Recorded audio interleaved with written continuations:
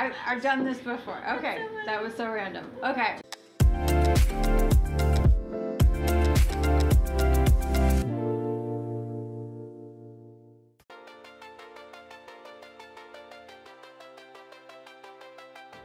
If we were to describe my handbag collection, colorful, functional, minimal.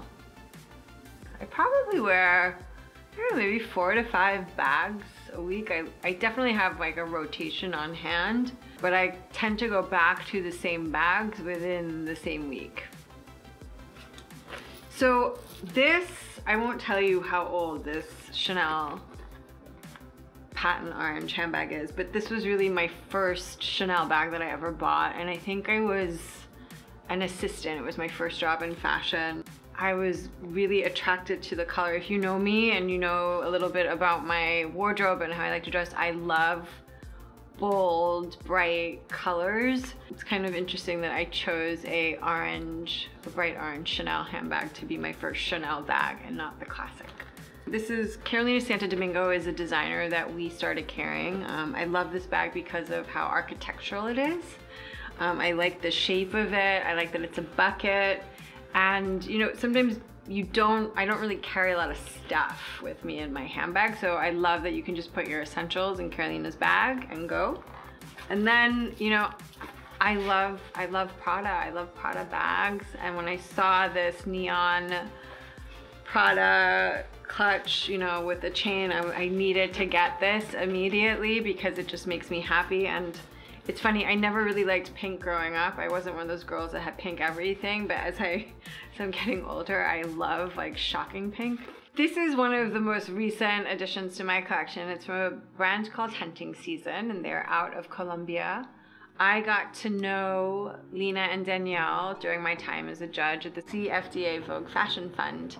And this is a collaboration that the girls did with Carolina Herrera, and I think it's so fun. It's, you know, this idea of a little trunk.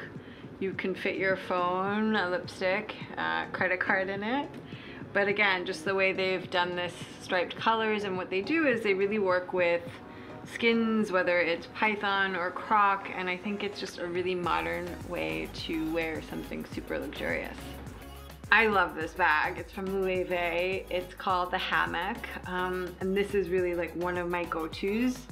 I like the shape of it. I think one thing that's consistent, like I like architectural shapes. I like things that, again, aren't so expected.